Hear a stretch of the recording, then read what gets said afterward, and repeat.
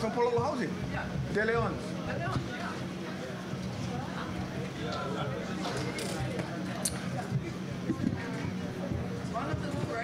Huh?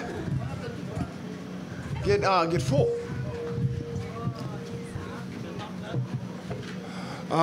Good morning, Kako. Haole makahiki ho.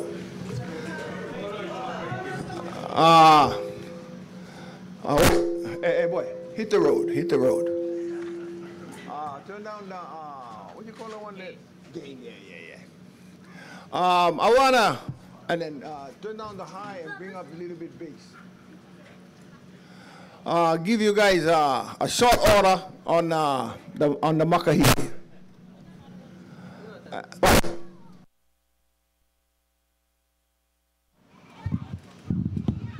Alert. Ricky Torres. Okay, I want to give you guys what do you call that? A symposium on the makahiki. Not too long ago, but in the past, with Protect Ho'olawe Ohana and Edith Kanakaole Foundation. Yes? So what are you calling me? We started the makahiki in Kaho'olawe, but on this island, the first one was Palekapu Deadman, Kau. And then in those days, what do you call the native people was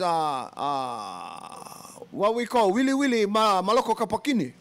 We was in a pakini going in circles, but as long as we was going forward, we thought we had direction. But the circle we was getting really competent at going in circles. And but what we felt at that time was we lacked the moral compass, to be lost correctly. We was lost incorrectly. So I guess we recognize that not having a nuclear bomb made it kind of hard for us to take up cool and go scrap with the Navy SEALs. So we took up Lono to what they call Lono is the god.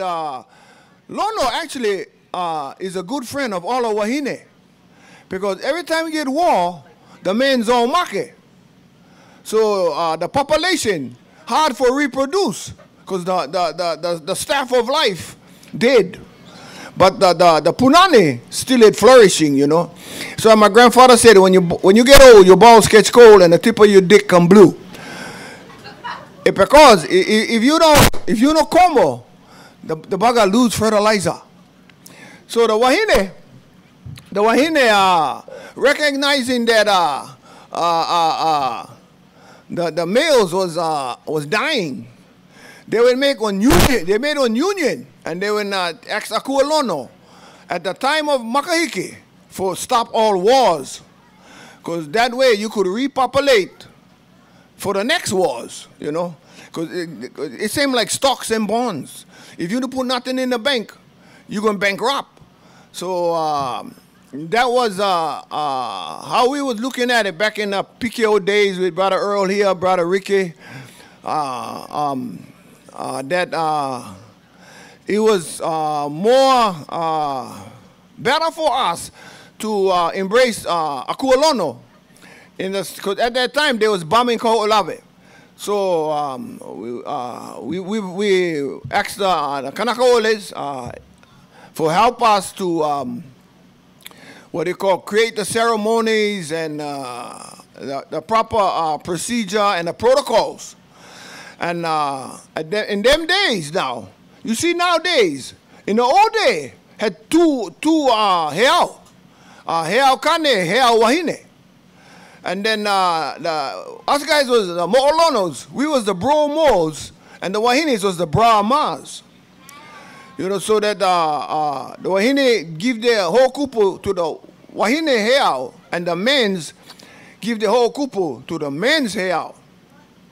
And then what we went learn in them days was the teachers was thinking we can go any heao we like. So we ran into a little bit of conflict with the integration of the nuclear bomb and pounding copper.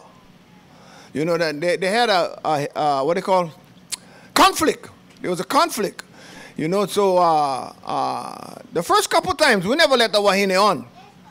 But what happened? The Wahinis went when we left. So the way we was thinking about it then, you know, if you hold too strict to the couple, we're gonna crack.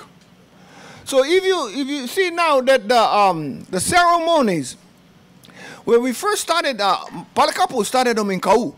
He was the first one. Then we made Hilo, and then Brother Earl made Kona. So you know, we did them as what they call cultural as possible. You know, we made the emu, and then throw net, go dive pork fish for the aweo. But as time move on, the type of people we work with was not what you call kahakaula. You guys know where it's kahakaula? As all the guys talk Hawaiian language up there on the hill. They're different from us. We the welfare warriors. Those guys are Hawaiians say ihuluna ka'ihu. Their nose in the air. So, but what when occur in the reality of life and the beauty of culture, we had to mix the two. And the reality was we was overwhelmed with alcoholics and druggies. And if you sleep here tonight, might not be too bad because we're in the middle of the month. But if you like to see the vampires, you come here during the first week. When the welfare check come in, this place over here is buzzing. You know, all these guys coming in, buying drugs, guys gonna sell it, bam, boom, bam, bam, boom, boom. The first week, this is on city, because this is the end of the road. But that's why our branch of Lono is not very relative to the pretty Kaneka's. We work with the ugly Kaneka's. And you might not see them, but they're going to come because this is their hangout. Because the police don't come in here. With no more police, going to get gray. So we brought Lono. First time we brought Lono, we brought him to Lonoikamakahiki. With Ron right there, the fugitive Yoshi. What do you call? We had 4 homeless village. This was a big village. Hana village too over here, Buchikaile. Our village, Lonoikamakahiki village, and Break Wall village. So we've been trying to organize all other villages to create a political emphasis on. Oh yeah, look at my shirt. You guys can see my shirt. Too far. Anyway, the point being that we were trying to create a political middle finger with all the ugly Hawaiians. But poverty is not only for Kaneka's. We had Portuguese, Samoans, Japanese, Puerto Rican, Filipino.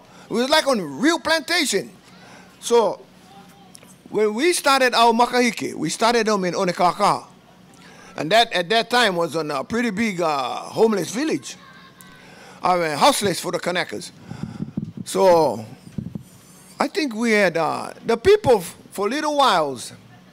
They got excited, you know, and then they wanted to learn their language. Aloha, ahui ho, bye, see you later. And to a certain degree, what do you call it? I think that we was trying to remove the depression from oppression. And for here and there, I think we had some success. But, here's the but. Now that Iole and my balls catching cold, we pass them on to my daughters. That's all my daughters doing all this, and my nieces, even in the village. Because, I don't know, man, because, you know, we had to accommodate ourselves, like I was saying earlier, to be efficient at going in on circle. Because you'll be frustrated if you go in a circle and you don't accomplish anything. That's a joke. Anyway, so I got ahead of myself. So what we was trying to create was like this is a stop in the circle. You know, because if the circle willy, it's same like when you drive. You're not supposed to look at the line on the road because the bugger going to hypnotize you. And then you don't pay attention to your forward progressive movement. So we felt that this makahiki would put a cease and desist to going in on circle. Boom! You got to stop right now and analyze how, with the blinker stuck, we still going in a circle. What can we, figure out to have some, progress in going in a circle. And we felt that the Lono, so in the old days, everybody supposed to go heal away. You know, go in the water. But you don't go in the water when you get sunlight. Even the fish, they all change when the sun touches the ocean. When he dark and the bugger get the gray line on top, that's the best time for throw the net. Because the fish is half heaven, half earth. So before these kind of things, we all supposed to go in the water naked. Drop your laundry naked. And then commune with silence. Silence is the language of the gods. That's right, boy. So we figure all that out, but inadvertently, oppression is such a humongous monolith that you got to be like the mosquito in the tidal wave. You know, stick finger above the tidal wave. Don't go down to the bottom and call them all kind of names. So we was thinking that this makahiki would present us a time to reflect on the past year and see how we're going to adjust and hopefully move forward. But I got to be honest, okay? I'm not going to sit here and jerk your chain. Boy. The circle is the same. You know, for us guys used to only drink beer. I recognize now that we used to be drunk so much that we was in desperation to feel better about being stuck. You know, if you stuck with 50 people, you don't feel as bad. So I recognize that now, as the educated Kanaka is just smarter at being stuck. But I don't see Hawaiian language. I went over and over and over. I only could go so far because I only went 9th grade. So I only went 3rd year, pow. The bugger after that, the bugger talking French. So I mean, what else we get for do?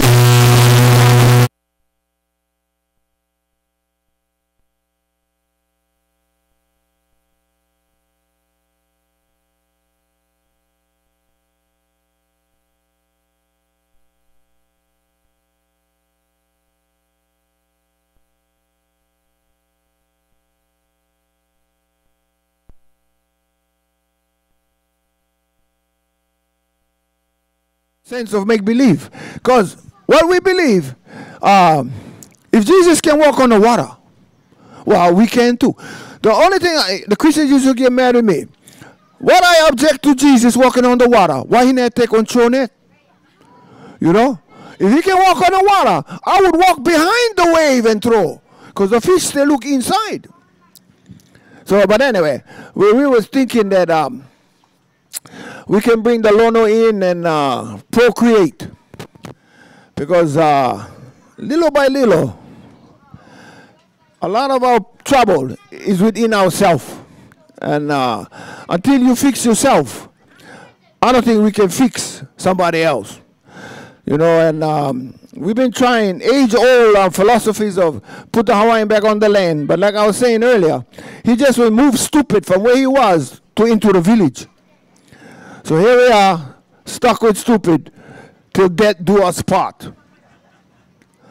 So kako, haole makahiki, and hopefully the great God Lono can resurrect within us a sense of dignity, and but more than not only the dignity, but the sense to recognize reality.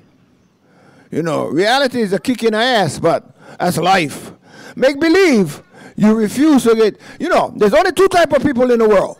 One provide the boot and one provide the ass. So, if you're no more boot, you get a kick in the ass. So I want to close my, and all this got to do with the God Lono now. And then that's why we resurrected the God, with hopefully that there be a sense of reality within this annexation of make-believe. You know, because I was with the Kingdom guys, I was with Shah. No. You know what? Shah never liked us because we was ugly. I was with CNHA, but they've been bullshit me. They only wanted color. So our troubles is still there. And hopefully the Lonoikamakahiki can give us a respite and redirection to Holomua. Because we have to Holomua.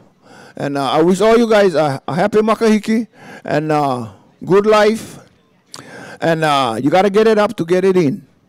Goodbye.